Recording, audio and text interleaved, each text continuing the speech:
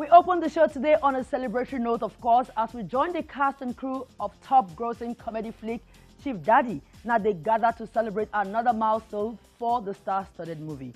Details in this next opening report.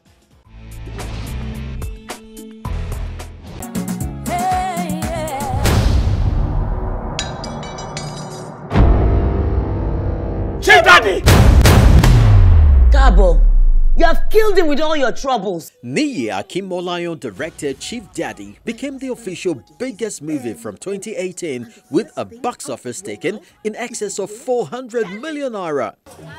Today, the cast and crew of the movie have turned up for a special reunion gig and to also celebrate a milestone in the movie's lifespan as it officially premieres on the giant video-on-demand streaming platform Netflix.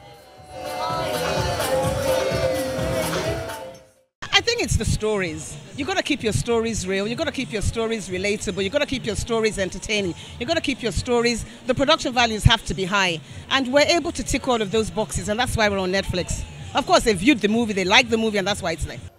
Decked in white, the stars of the movie alongside other back-end units hug and pose for pictures as they congratulate themselves for a job well done. For Akinmolayan, getting international visibility is huge. So I think the best way to approach this thing would be to create a movie that is accepted at home. Once it is really accepted at home, you stand a better chance, of negotiating with international distributors, right? Because if the buzz is right from home, it can translate.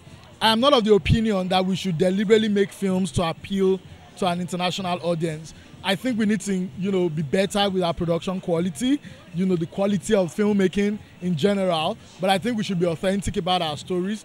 We should tell stories that our people will care about. And if we do that well enough, it will resonate. And a good story is a good story. It really doesn't matter, where it's been watched. My husband's body is barely cold. And the first thing out of your mouth is his will? Kemi! Lenwe! Moses Babatokpe today wears the heart of box office distribution in Nigeria. While the cinema culture in Nigeria is gradually catching on, many potential cinema goers are already enjoying movies at the comfort of their homes from online streaming. Babatokpe, however, believes the rise in online content streaming is no way a threat to the cinema business, least of all in Nigeria. You know my husband better than anybody. You really do. We don't see any challenge. We only see an opportunity because the experiences are different. For as far as we're concerned in the cinema, it's about the big screen, the big picture. It's about shared experiences. Nigerians want to see that. Nigerians want that. We like going to church. We like parties like this. We like to come out together and see film in its truest form. And nowhere else beats the cinema. At the same time, we like the comfort of our home. So I think that they will complement each other as opposed to compete against each other. Oh, I mean, the value add is really great because what it means is that everyone, everywhere, can see the film. And that's ultimately what you want. Of course, it's not the same experience as seeing it in cinema, okay? But at least it bridges that divide, between people who get to see a film in its home country, in cinemas, and every other person who wants to see the film, but they can't. So that's what this offers us. And it also says a lot about the quality of the film. It says that if this film is good enough to be seen by everyone and to be on a platform like Netflix, then it is a film, you should watch. I'm going to get all my man them. We're going to come there and wreck the party. Oh, Bieri And I call Uncle Tega for you now, your money is gone. I thought this was supposed to be a dignified family meeting. Who called all these people?